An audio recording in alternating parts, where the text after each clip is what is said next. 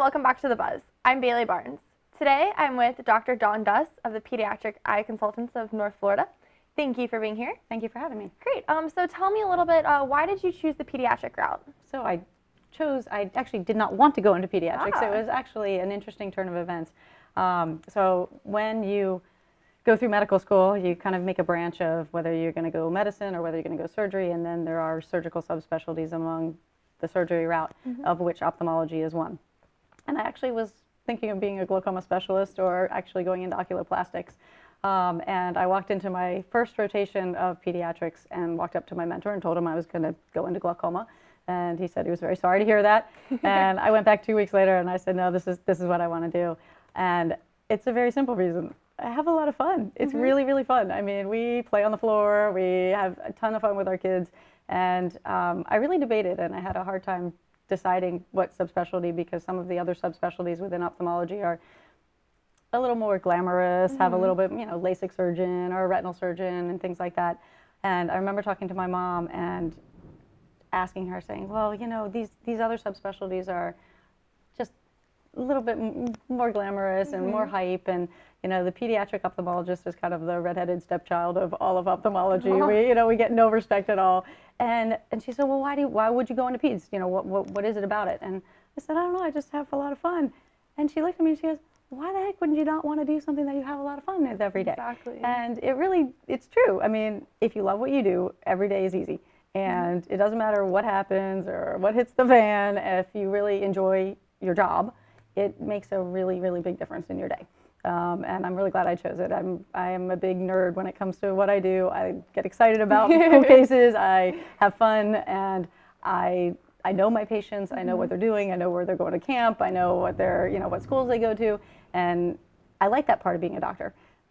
There's that part of medicine for me was part of why I went into medicine, and really being able to know your patients is something special and cool. Great.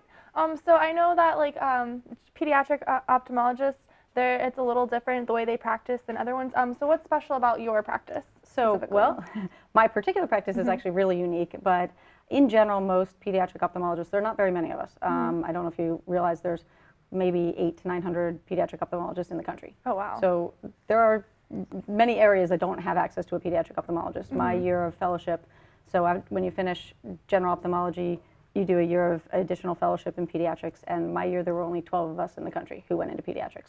So if you're only putting out 10 or 12 people a year, there are not very many of you. And most do not go into practice by themselves.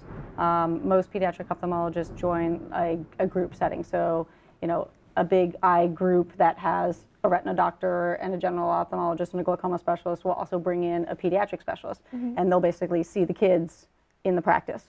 That's one way, and then the other way would be to be involved with a pediatric hospital setting or a pediatric clinic setting where you're in a pediatric world and you happen to be the eye doctor there.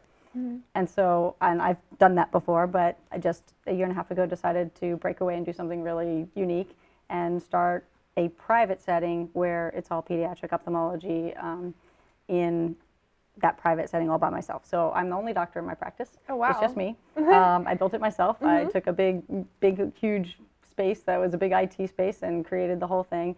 And so we're the only ones in all of Northeast Florida, and maybe even all of the country, who have actually done this. It's kind of akin to the first pediatric dentist who just decided to do pediatric dentistry. I mean, before that, was there a pediatric dentist, kind of gathering? No. And so this is kind of really unique. I wanted to do something special, something different, and I think my focus was, I really feel that medicine is changing a lot over the last 10, 20 years. I think I grew up, I had a pediatrician who, it was a little mom and pop place. I mean, I remember my pediatrician, he knew us. He showed up at the hospital when my sister got sick, and I mean, he knew our family, and we were really close. And then things have kind of changed into these big conglomerate medical practices like Mayo and where it's convenient because you can go to one place and get all the subspecialties. But I think you lose some of that personal touch. And Definitely. I think I'm seeing a lot of patients really want to go back to a little bit of that mom and pop.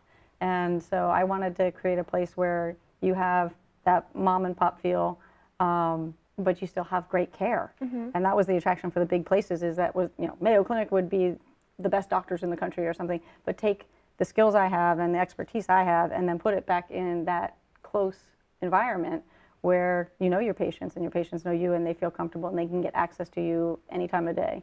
That's fantastic. And so, yeah, it's kind of the best of both worlds. So then, with you guys helping like kids and whatnot, besides the personal service that you guys offer, what other things, special services do you like give kids when they come in to keep them comfortable?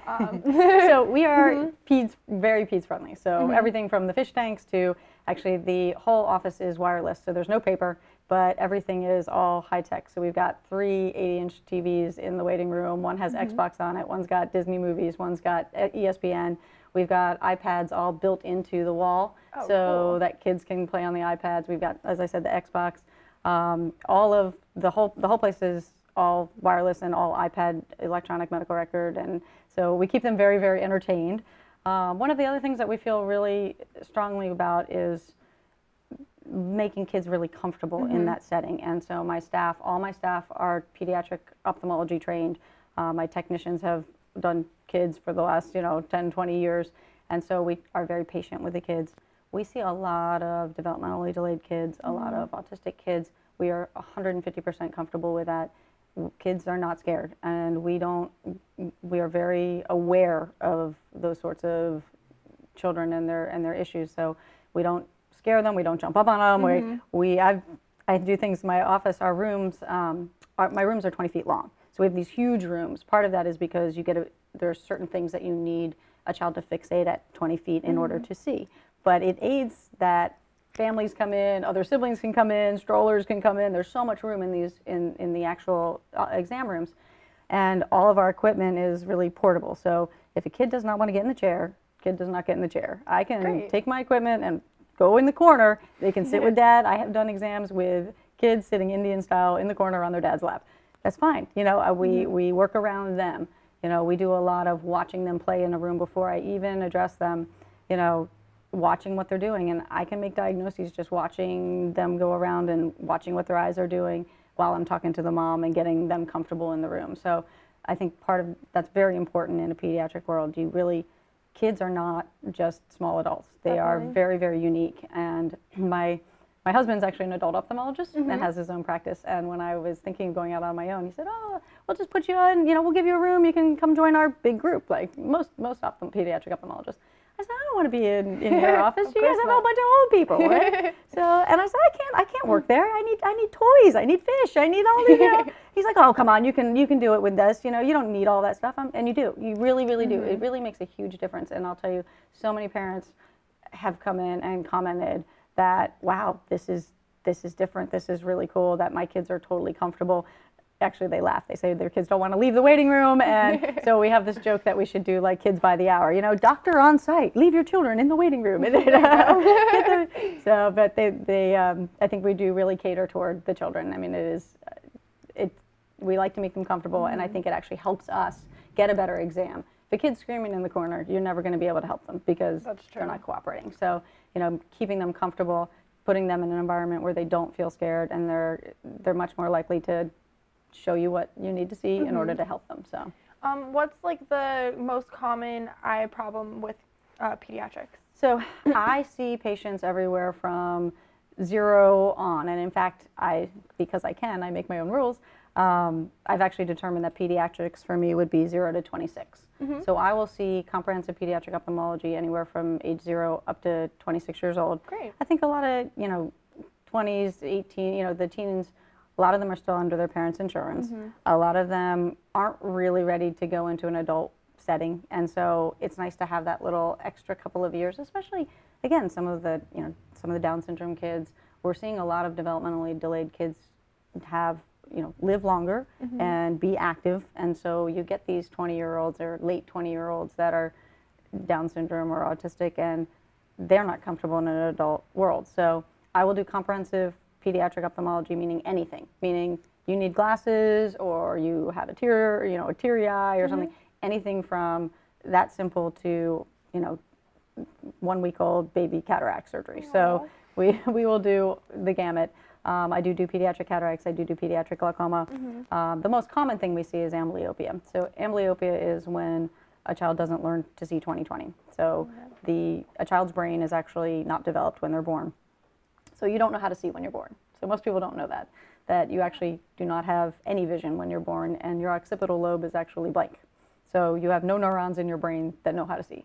You have to learn it. So there are several conditions where you may not learn to see 20/20, including if you have a large prescription in one eye or a large prescription in both eyes, or if one eye is wandering. So those are the most common things that we see are children who have amblyopia from a prescription point of view, or who have a crossed eye or a wandering eye. So most of my clinic, a lot of my clinic is amblyopia. Almost all of my surgeries are surgical for strabismus, which is a misaligned eye, crossed or wandering. Got it. So then where are you guys located? So we're North Ponte Vedra Beach. Okay. We are right near JTB, just south of JTB and A1A. And then are you guys still looking for new clients as well? Absolutely. Or? We take all insurance, but we also take self-insured. We take out-of-pocket. I actually had joined a practice management group that does all of my negotiation rates. So even though I'm a single physician, I don't have to worry about negotiating that. So it allows us to take all the commercial insurances, but I also take Medicaid and Medicare for some of the adults that I do see subspecialized. So it allows me to take care of anybody who needs me and not have to really limit my clientele. And then if someone wanted to reach out to you to become a new client, how would they do that? So phone or email. Our website is www.kidseyesjacks.com. Great.